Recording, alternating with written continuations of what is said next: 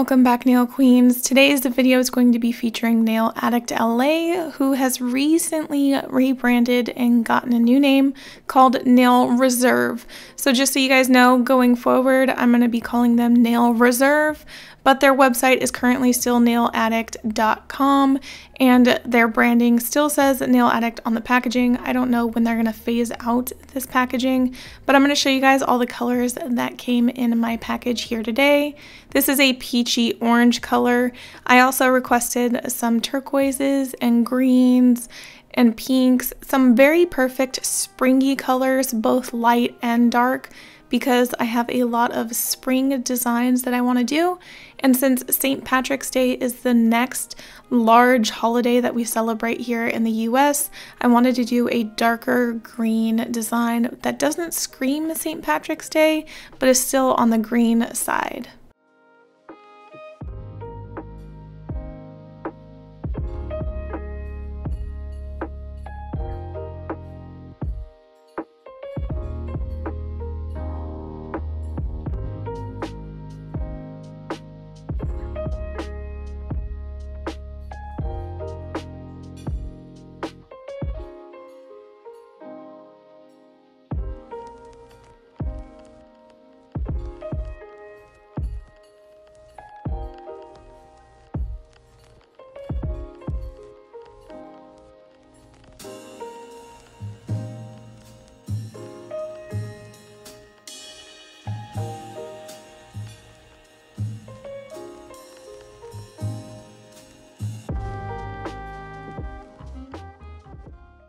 My new favorite peel base is from Kimberz Kreations, and one of my nail friends, Shayna, has compared it to a dupe of the UNT peel base.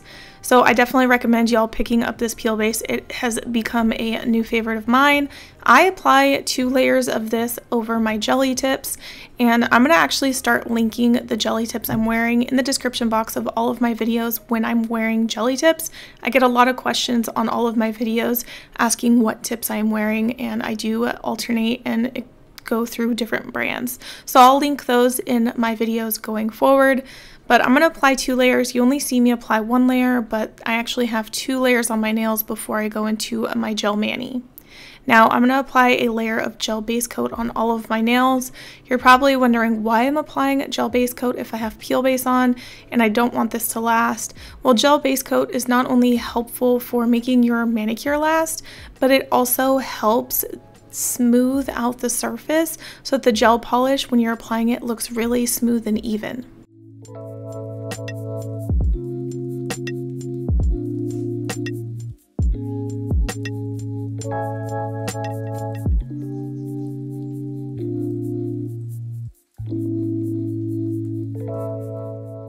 If you're new to gel polish, you definitely have to cure all of your gels in between layers so that they don't run everywhere, and that's the only way that gel hardens. Now I'm going to show you guys how slow I actually apply my gel polish.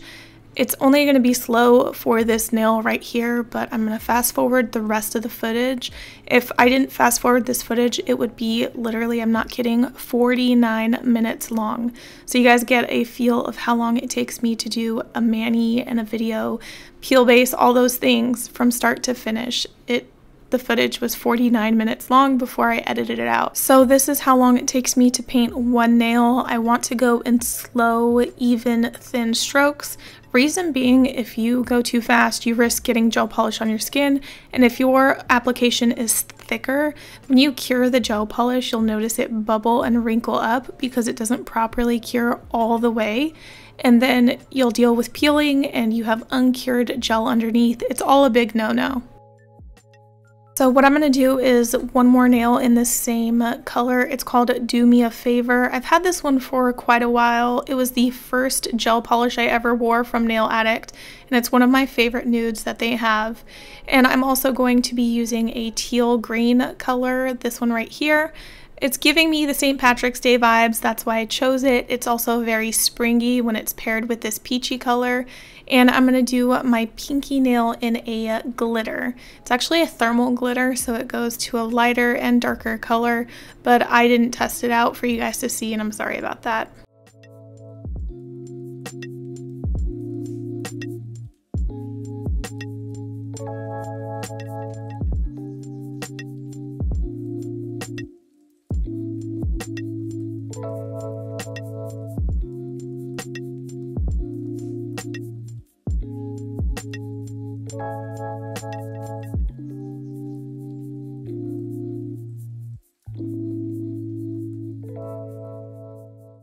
To save time, I didn't show you guys the second coat application of the gel polish, but I did apply 2 coats to get that full coverage look, curing in between layers. I'm going to apply a no wipe top coat on all of the nails except for the peachy nude ones because I'm going to do nail art on those. So if you're going to do gel nail art, top coat after you do the nail art.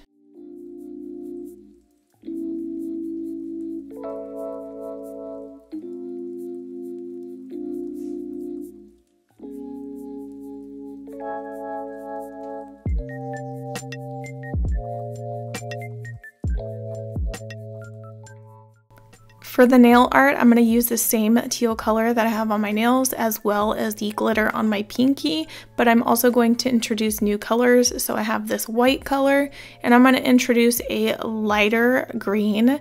So it's going to be like a little contrast. It just really pulls it all together. So if you're doing mostly green, I recommend a dark and a light.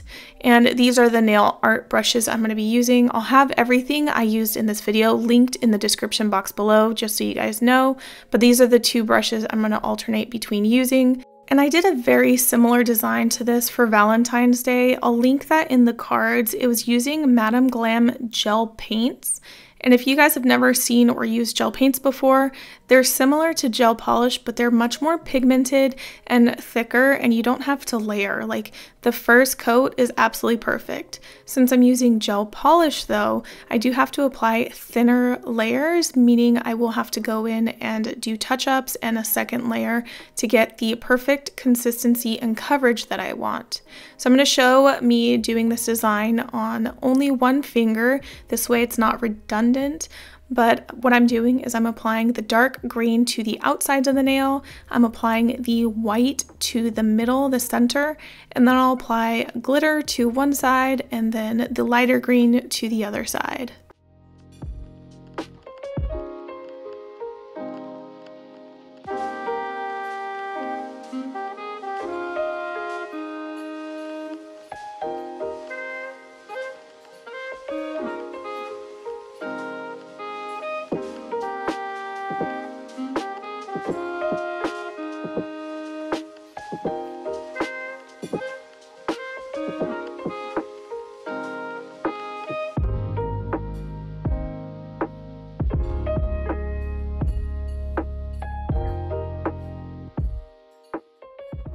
Like I mentioned earlier, I have to go in and do touch-ups. I want to make sure the brush strokes actually look like nice, good brush strokes and they're not really choppy or thick.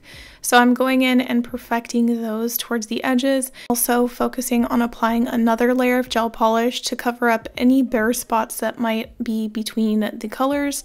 The white is the only one that's most noticeable, that it's kind of like sheer, so that's the one I have to focus on applying a second layer of gel polish to the most.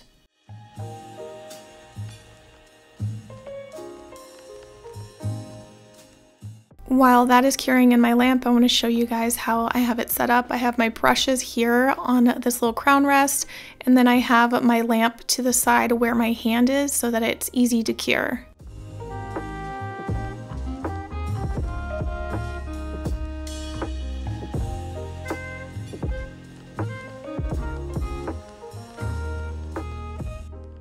For finishing touches, I'm going to apply black dots all over the nail. They're going to be kind of symmetrical. It's going to be 4 dots in 3 different locations, so a total of 12 dots on each nail.